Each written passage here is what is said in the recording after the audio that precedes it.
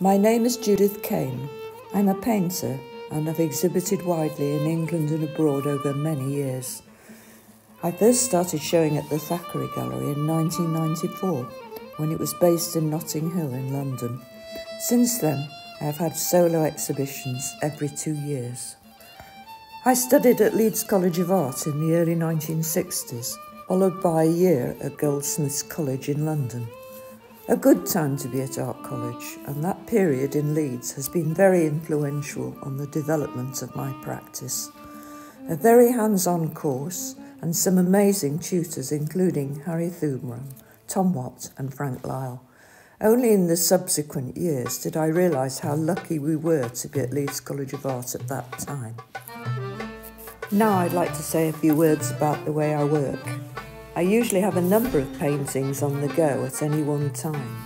There's always an idea at the beginning, but they develop and evolve over a long period, often weeks.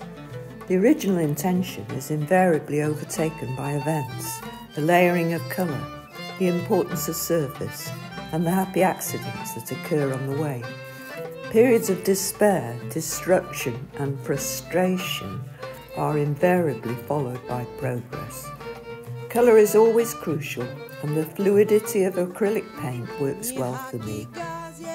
I'm passionate about plants and gardens, and my own garden, which I look out onto from my studio, is a constant source of inspiration.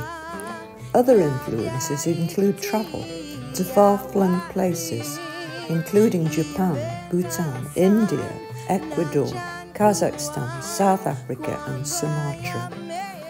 Prehistoric sites, especially those hidden from public view, and visits to museums and galleries are all important research and source material for me. I use photography as memory joggers for these amazing experiences. My paintings always have elements of personal significance, and I like to think that the viewer can read and relate to them in their own way.